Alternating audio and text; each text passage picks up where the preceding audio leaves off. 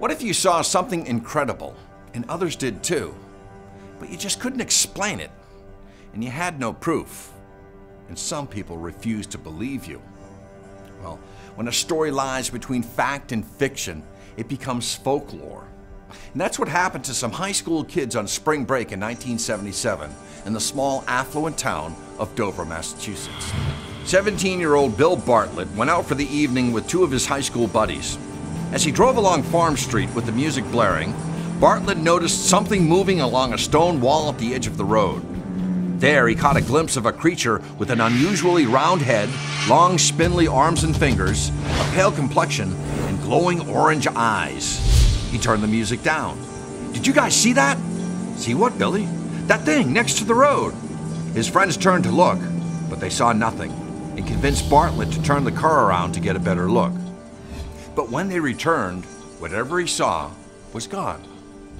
A few hours later, 15-year-old John Baxter was walking down Miller's Hill Road, about a mile from Farm Street. As he strolled under a streetlight, he noticed a small person coming towards him. But upon closer look, it wasn't a person at all, and whatever it was ran into the woods. John chased after it and into an open field. There, peering into the darkness, he saw the same odd figure clutching a tree. It wasn't human or like any animal he'd ever seen. Baxter hurried back to the road and ran straight home. He sketched what he had seen, and the image that he drew was very similar to the entity that Bill Bartlett claimed to have seen just a few hours earlier. Then, the following evening, young Abbey Brabham and her boyfriend Will Tainter were driving along Springdale Avenue. Along the roadside, they saw a creature crawling on all fours with the same characteristics that Bill Bartlett and John Baxter had described, except that it had glowing green eyes. Once again, the elusive figure vanished before they could get a closer look. And that night, Abbey made a sketch of her own. In the following days, word spread of the bizarre sightings, all within the same area. Reporters swarmed over the town seeking answers. Authorities vouched for the credibility of the young witnesses.